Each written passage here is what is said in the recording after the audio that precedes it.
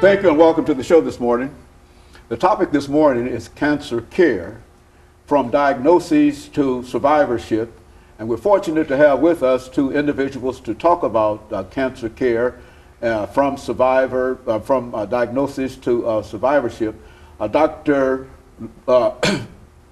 excuse me, I busted that. Dr. Stephen Wolff. I'm sorry, Dr. Wolff. Not a problem. And Miss Beverly Weatherspoon.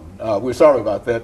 Who will talk about some instances in reference to the topic today. And so let's start off, Dr. Wolff, with this mental block that I had all of a sudden. Let's start off by having you and Miss Weatherspoon to give us some information about your background, your education, and some of the things that were important in terms of bringing you to us this morning, after which we'll have an opportunity to talk about the cancer program that you are the director of. And let's start off with you, Dr. Wolff. Well, thank you. So I'm going to show you my age now. Well, you'll also show me mine. Okay. Sure. Okay. So my career was mostly at Vanderbilt University. I spent 20 years as one of the cancer doctors there. And then a few years ago, I decided that I wanted to sort of give back to the community. And I moved to the General Hospital to take care of cancer patients there. I should tell you that many years ago, when I was a young doctor, learning how to be a doctor, as an intern, I spent many sleepless nights at the old National General Hospital on 2nd Avenue. And I thought that working at that institution now would be a great way to fulfill my career obligations. And so you're at General Hospital now, Right. with the Cancer Care Center, and you're the director of that. Yes. Okay. So I did my internship and residency at Vanderbilt. I did medical school at the University of Illinois, and I'm initially from New York, but I'm now proud to say I've been living in Tennessee for over 30 years. Very good. Very good. Of course, I'm a Tennessean now. That's very good. And of course, I know your Vanderbilt relationships and et cetera. I started at Vanderbilt back in don't want to reveal my age. I'm 70 years old. Ms. Weatherspoon, why don't you give us some information about your background and education and that kind of information? Well, I'm a surgical physician assistant. I have my master's in science medicine that I got here at Trevecca University in Nashville. And my undergrad's from Austin Peay State University, so I am a Tennessean as well. Very good. And of course, Dr. Wolff, let's see if we can start off by talking about the center that you are the director of. Exactly what does this mean? I mean, what kind of center is this Cancer Care Center? So I'm very proud to be here, actually.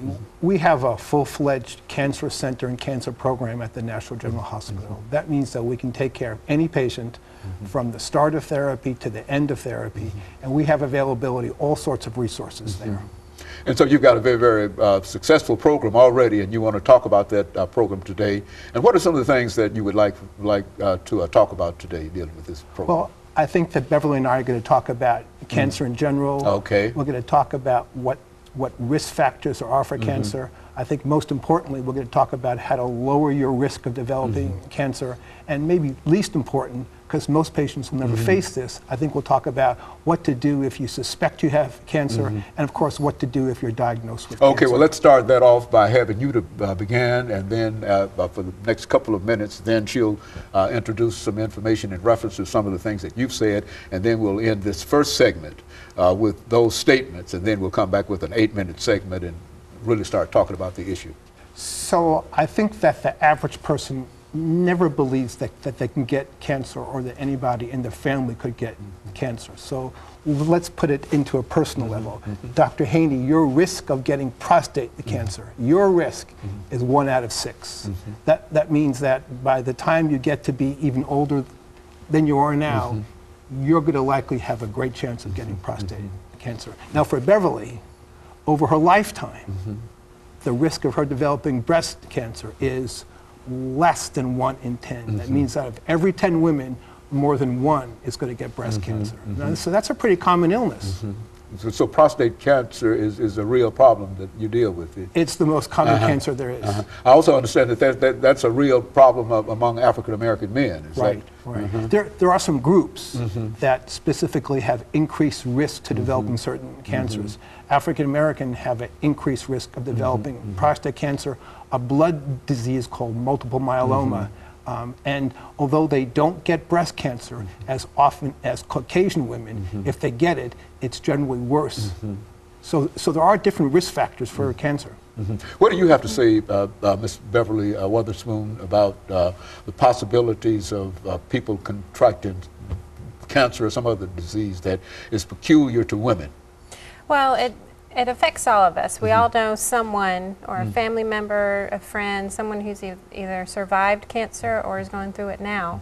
And it affects us because the incidence of cancer just increases with age, period. It doesn't mean you have to have a family history of it. And in the breast center, most... And we're going to have to take this first commercial break, after which we'll come back and pick up at the... And we'll be back with our audience following this short commercial.